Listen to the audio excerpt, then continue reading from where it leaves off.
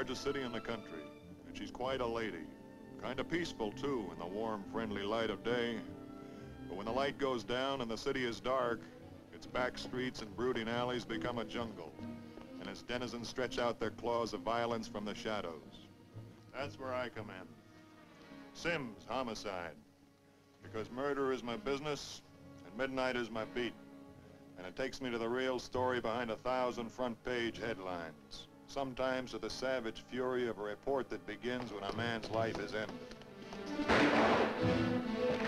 And so the word goes out along the city's vast network of communication. Killers loose, ready to kill again, dragging innocent lives with them in a reckless pattern of flight as they try to hide in a city stripped naked where there is no escape. But the wheels of the law's machinery grind hard and the long arms of the department stretch out, girdling the city, drawing the steel net tighter and tighter. Where's the money, Lacey? I don't know. Come on, what did you do with it? I told you I didn't touch his money. How do you know Morgan had any money on him? You stay on your side of the fence. I'm looking for a cop killer. I can't figure it. What do you see in a guy like me? I see a guy who's swell, who's kind and strong. That's what I see. You're stubborn, but you're not afraid. You're an ex-con with a new beef around your neck, and I can hang you with it. Hang me then.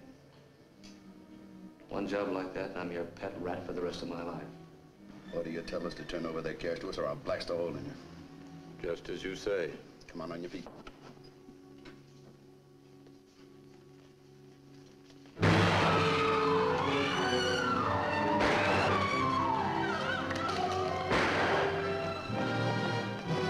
Why are you soft-headed, sloppy?